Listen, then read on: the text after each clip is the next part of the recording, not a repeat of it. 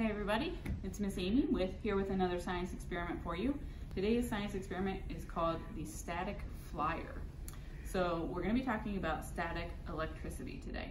Now all objects have charges, and typically the objects are balanced between positive and negative charges. So static electricity is what occurs when there's an imbalance between the positive and negative charges in an object. So for this experiment, what you're going to need is a balloon.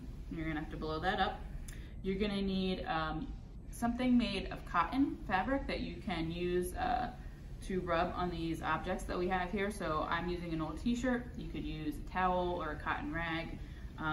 You're also going to need a piece of plastic, and we're going to try and make this plastic float above the balloon. So we've got 3 different types here that we're going to try. So this is from a newspaper bag. This is from a ziploc bag, so it's a little bit thicker plastic. And this is from a produce bag from the grocery store. So it's thin, but it's also larger than the other 2. And so any type of plastic, what you want to do, whether it's whatever type of bag you use, you're going to want to cut it so that you end up with a ring like this. So a strip of plastic all contained in the ring. So then all you need to do is you're going to take your cotton shirt or towel or rag. I'm actually going to do the plastic first. And you're going to rub it. Let's try this one. You're going to flatten it down, and you're going to rub the cotton against the plastic for about 30 to 45 seconds to give it a nice, good charge here. So what this is doing is transferring a negative charge to the plastic. So sometimes when you rub certain materials against other types, it can transfer that charge. So that's what we're doing, is making sure we have a negative charge. And so then I'm going to do the same thing to the balloon. And again, try and estimate about 30 to 45 seconds. And kind of go all over. So we're transferring a negative charge to the balloon. Now, we know that like charges, like if you think about with magnets, like charges are going to repel each other, right? And opposite charges attract.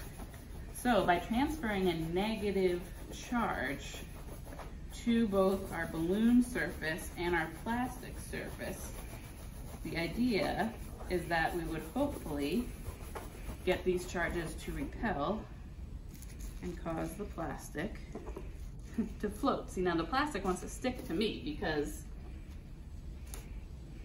we have a positive charge, but see, the plastic just wants to attach to me. That's the hardest part about this experiment is,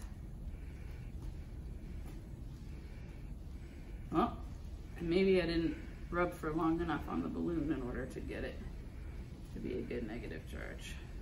Let me try this plastic.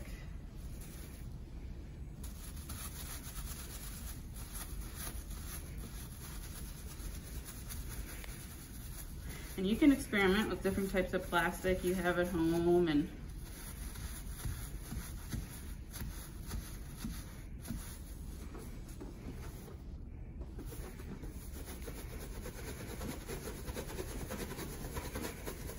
concentrate on one spot on this one.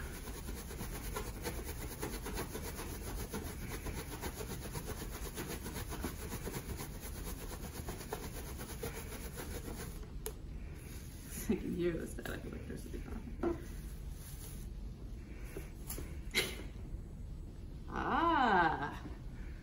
There we go, see?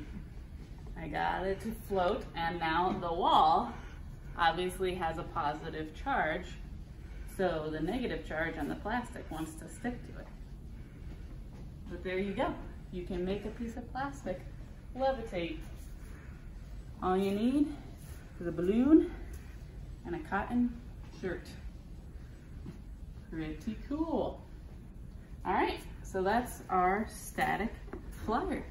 Good luck with your own experiment. Thanks for watching.